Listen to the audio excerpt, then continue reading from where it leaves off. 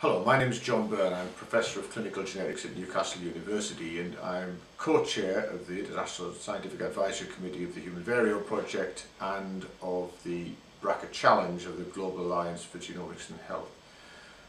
This message is just to alert you to the fact that the Human Variome Project has organised a conference at the very beautiful Santiago de Compostela in northern Spain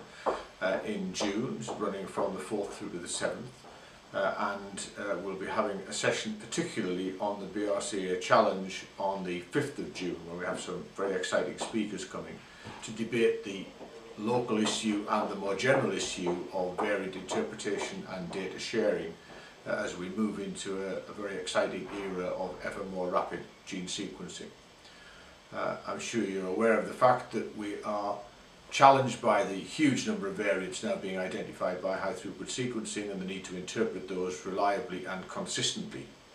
The BRCA challenge has been supported by AstraZeneca, who are also supporting this session, to develop the brcaexchange.org website, allowing us to pool all variant data in one place to facilitate and standardise the clinical diagnostics. That's just one dimension of a very exciting programme, and I'd encourage you to go to the Human Variome Project website and look it up, and I hope to see you there.